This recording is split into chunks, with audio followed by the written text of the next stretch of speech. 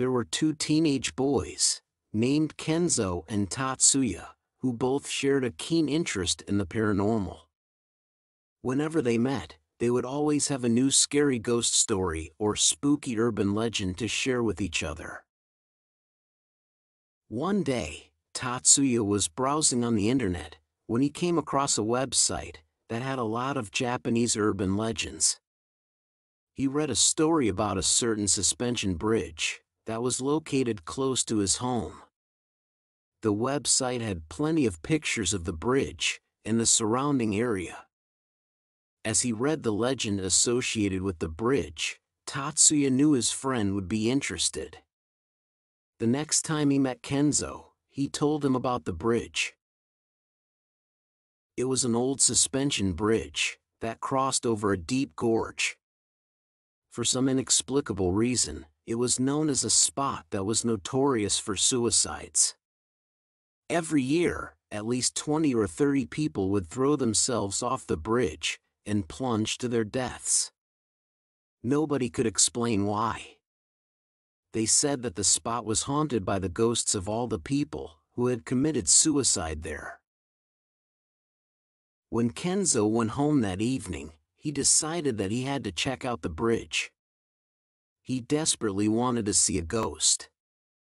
So, that very night, he set out for the mountains where the bridge was located. It took him about half an hour to get there. It was almost midnight when he arrived at the bridge, and there was not a single person around. It was dark and deathly quiet. The atmosphere was so spooky and ominous that it sent a chill down Kenzo's spine. "Wow, this place is creepy," he muttered to himself as he cautiously walked to the edge of the gorge and peered down into its depths. He began thinking about all of the people who had thrown themselves down into the inky blackness. The thought of it made his hair stand on end. It was so fascinating that he felt compelled to tell his friend, Tatsuya, about it, so he pulled out his cell phone to call him.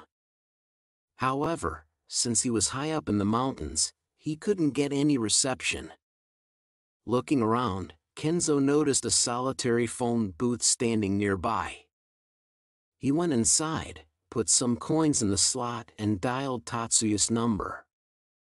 "Hello? Tatsuya? Guess where I am right now," he said.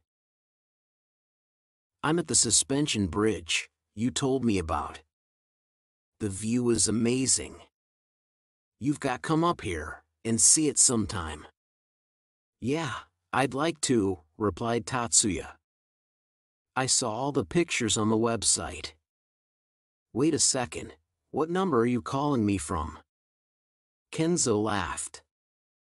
"Oh, I couldn't get any reception on my mobile, so I'm calling from the payphone up here." His friend was confused. "Payphone? There's no payphone up there. I would have seen it in the pictures," he thought. "What are you talking about?" said Kenzo. "I'm standing in the phone booth, right at the entrance to the bridge." "Hold on, I'd better go. There's a line of people outside, waiting to use the phone. I'll call you when I get back home." As soon as he said this, Tatsuya shouted, "No! Kenzo, don't get out of the phone booth. I know that place. I'll be right there in 30 minutes. Whatever you do, don't move." "What's wrong?" "Just promise me you'll stay where you are. Don't move an inch, okay?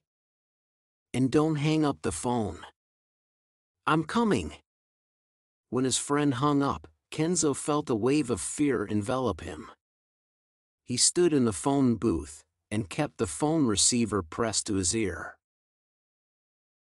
Looking over his shoulder, he saw a line of people standing outside the phone booth, silently watching him. The look in their eyes sent a shiver down his spine. Half an hour later, when Tatsuya arrived at the suspension bridge, he found his friend standing at the very edge of the gorge. He was holding his cell phone against his ear. There was no phone booth, and no line of people waiting to use the phone. If he had moved an inch, he would have fallen off the edge and plunged to his death. Thank you for watching. Please like, share, subscribe for more videos, press the bell icon and select all to get notifications.